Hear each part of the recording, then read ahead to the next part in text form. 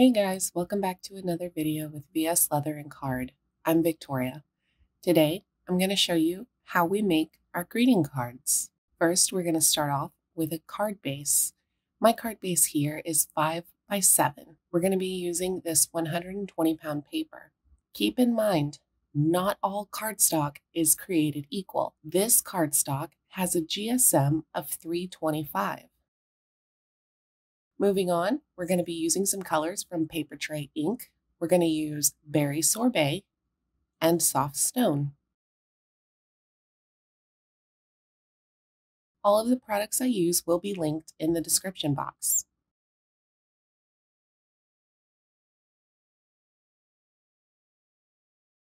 I'm going to be using this die set from Spellbinders. If I can find it, I will link it below, but I bought this some time ago.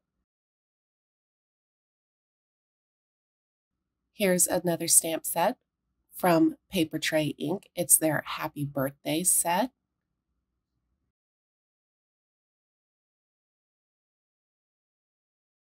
This beautiful set from Honeybee Stamps. I'm going to be using that really big circle there.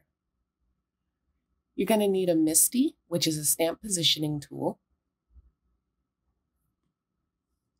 And then here are the inks I'm going to use. A couple of Gina K's, a VersaFine, and a Memento. We're going to use Soft Stone and Dusty Rose from Gina K.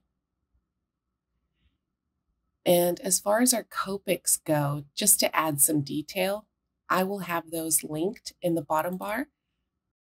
But the numbers are RV13, E04, and R01. I'm going to be using these Nuvo Stone Drops in Gold Rush. That would be the color name.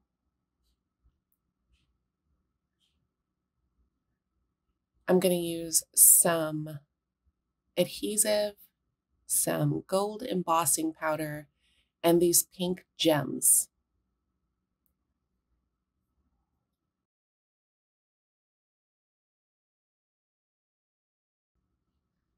I'm also going to need a heat gun to melt my embossing powder. I just have one from Wagner. I'm going to need a tape runner as well. This is the Kokiyu dot liner. I also have a Wink of Stella brush pen in the color clear, just to get a little bit of shimmer. I've added some washi tape just on the end there to help me lift the lid. And I've wrapped my bar magnet with a little bit of tape just to help me pick it up. It's a really strong magnet, so it works well. We're going to be starting off taking some of that soft stone cardstock, and I'm going to trim it down just a bit. I just need enough to stamp that really big circle over there. An 8.5 by 11 is too big to fit in this particular MISTI, but they make several sizes. I'll just place my cardstock in that bottom corner, add my bar magnet, and then place my stamp where I want it. The cool thing about the MISTI, it's a stamp positioning tool. So once you set your stamp down, it's going to stay in the same exact spot as long as your cardstock stays in the same spot too. You're going to be able to stamp multiple times without having any kind of mess up or overlay, anything like that. Because this is such a large stamp, I'm rubbing it a lot just to make sure that there are no air bubbles trapped in the center. I want to make sure that I get a really even stamp here. I'm just going to be taking some of this Versamark ink. I changed my mind. Instead of the VersaFine ink, instead I'll be using the Versamark ink. And it's just an adhesive type ink. It's just a sticky ink pad. This is going to allow us to use our embossing powder, help it stick long enough so we can melt it.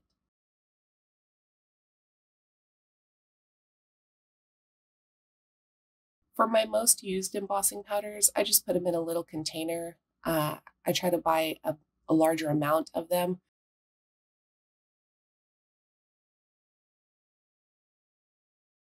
So instead of having a ton of little containers rolling around somewhere, I have a big container and I can stamp and quickly cover large areas that need to be embossed.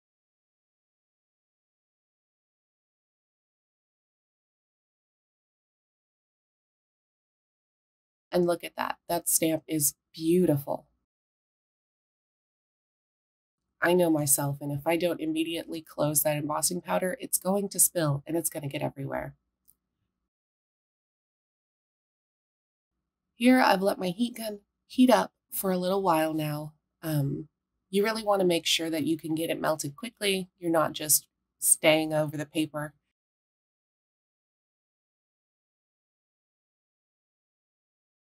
And now we have a stunning embossed stamp. Switching gears here, we're moving on to die cutting.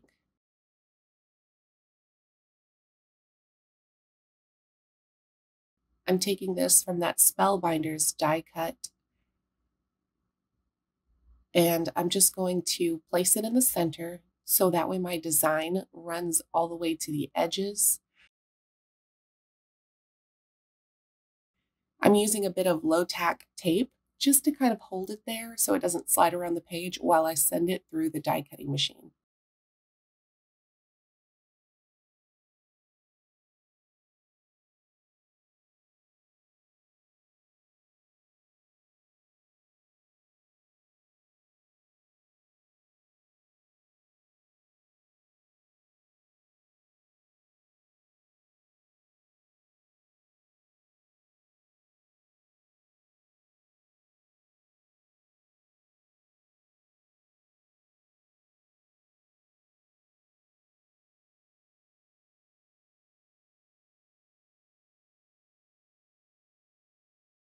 Now I need a bit of this berry sorbet cardstock. So I'm just going to trim a little piece off.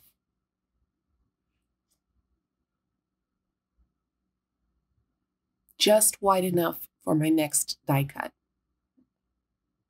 I'm not really into wasting paper. I like to get as much use out of every piece of cardstock as I can.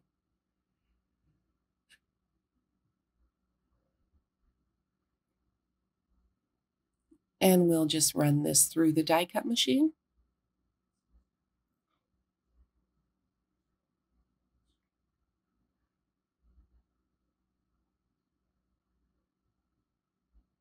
And now we have a beautiful shape.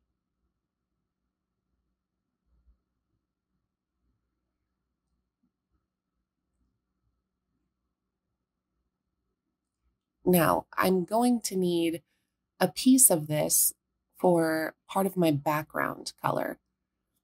I'm cutting it down, I would say half an inch smaller on both sides than my card is. So that would be 4.5 by 6.5.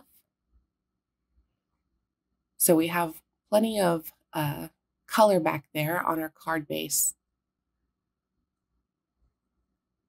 I'm just starting to play around with the different setups that I could do. I'm trying to decide if I want the circle embossed piece on the top or on the bottom, maybe in the center.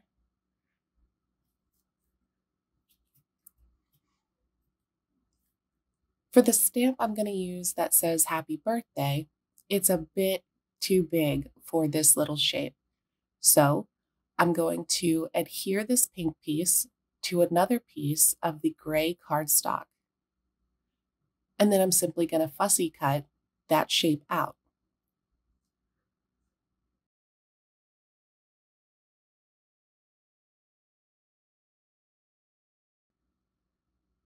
I'm using the Tim Holtz mini snips here. They're perfect for fussy cutting. I'm not a big fan of cutting out these super tiny pieces, but when it needs to be done, it needs to be done. And these scissors really help get the job done. They're slim at the edge, so it makes getting into all of the little corners super easy. Sorry I'm off screen so much there. It's just, I really need to be over the piece that I'm working on when I'm cutting out these intricate details.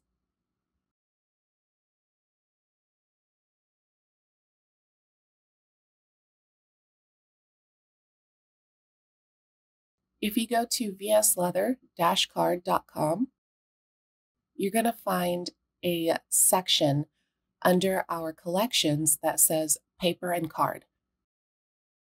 That's where you're going to find all of our greeting cards.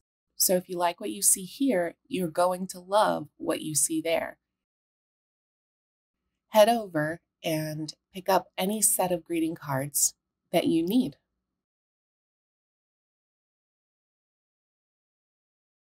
Just to add a little bit of depth, a little bit of color, and a little bit of fun, I'm going to use these Copic markers just to color in some of the area on the super intricate stamp. I like to start off with my darkest color sometimes, just because it'll give me a base point of where my coloring is. I have heard it said that if you color over embossing powder with your Copic markers, it can hurt or damage your tips of your Copic markers. I have not noticed that in my own use of this, but just so you know, be careful with your Copic markers. There are so many details in this stamp. I was having trouble deciding how much I wanted to color and how much I wanted to leave just this stunning embossed gold. Copic does sell replacement nibs for their markers, so if you do need replacement nibs, feel free to pick some of those up. If you love the way this card is coming out, but don't really want to make it yourself, head to the website vsleather-card.com. Next, I'm going to be adding just a bit of shimmer with this Wink of Stella pen. In the end, though, I'm finding I'm just not getting the amount of shimmer I want. So we're going to get a little more drastic. Moving on, I'm going to be stamping our happy birthday stamp. But I realize my piece is still too small for this very large stamp. So I'm going to employ another die cut. Just to give it an extra fun color pop, I'm switching between the soft stone and the berry sorbet. So here, I'm just going to use this square die cut. It has little holes all around it. I'm not sure where this came from, but I will try to find something similar for you. And everything I've used will be linked in the description box. Every so often, I like to flip my cutting pads just so that it helps them stay nice and flat. And if I do not put this die cut up now, I will lose it.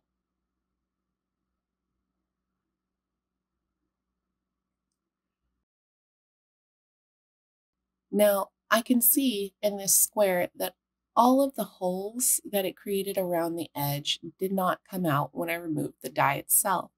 So it takes no time at all, really. I'm just going around with these tweezers. They're craft tweezers, so they're sort of like an inverted tweezer mechanism. It's just going to help me to poke all of those little pieces out. It really takes no time, and it makes a very big difference in your finished card.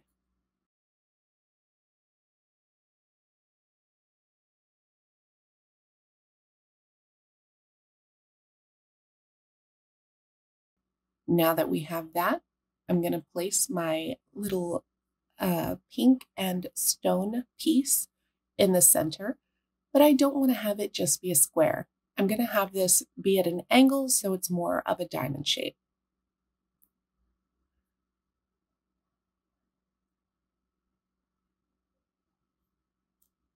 I'm going to add some adhesive to the back of this and then simply place it in the center.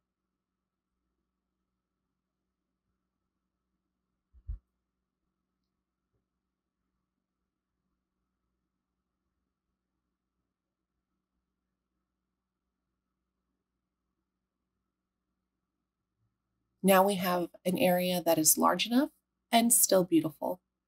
You'll see that when I place this piece into the MISTI this time, it needs to be at a diagonal because that's how I'm going to stamp it. But I can put it in the corner since it's a square and place my stamp exactly how I want it on the die cut, use the MISTI, and if I need to stamp again, I'll be able to. Just making sure my placement is correct. Now our stamp is set. Place our die cut back in the corner. And I'm going to be using this Memento Tuxedo Black dye ink. I like the way that this comes out, and not necessarily over the Versamark ink. It's just, I don't want to wait for that to dry. This dye ink dries almost instantly. I have found that using the MISTI, if you have something like a long sleeve on, just pull that sleeve down over your wrist palm area, and it's a lot easier to rub your stamp to make sure you get an even impression.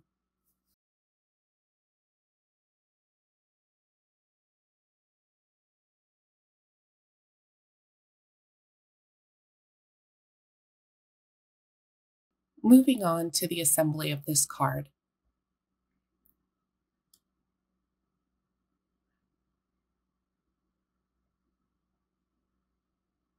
I'm just trying to get a feel for the layout of this card. If I want this circle piece toward the bottom, hanging off the side, in the center. When you're making a greeting card, it's completely up to you how you layer your items. This Berry Sorbet cardstock color is one of my favorite colors ever.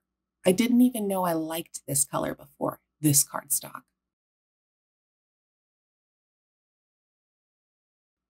I'm going to be taking some of this shimmer craft spray by Imagine, and I'm going to give this die cut a really good coat in that. I just wasn't getting the amount of coverage and the amount of shimmer I wanted from the Wink of Stella. So we got a little more drastic, and you can see it is intense, the amount of shimmer you get.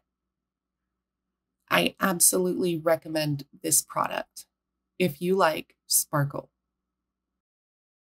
Because I'm just not satisfied and more is more, I'm going to be taking this Gina K ink in Dusty Rose and this blending tool, and I'm just going to go along the outside edge of this circle.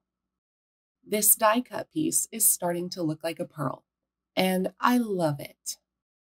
So far, I've tried out several lighting options, and so far, every one of them makes me look just like this.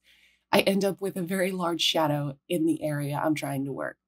So I will continue testing out different lighting options, but until then, this is what I have.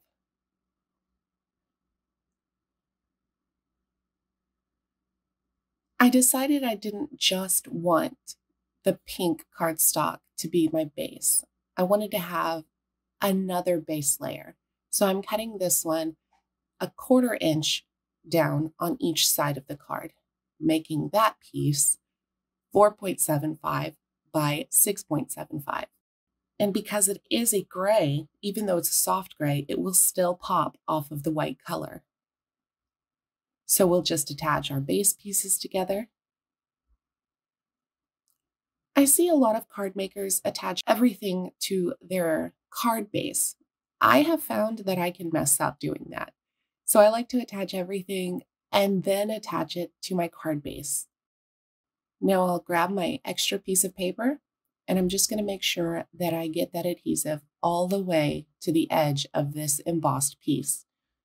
The embossing can cause the cardstock to kind of lift or warp, and the adhesive being everywhere is really going to help it lay flat on your card.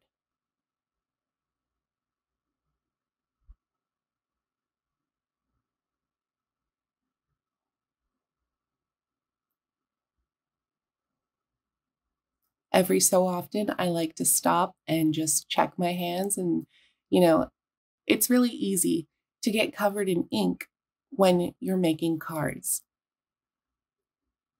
That makes it really easy to ruin a card. Now, instead of just gluing this piece or adhering this piece down on top of our embossed piece, I'm going to raise it a little bit.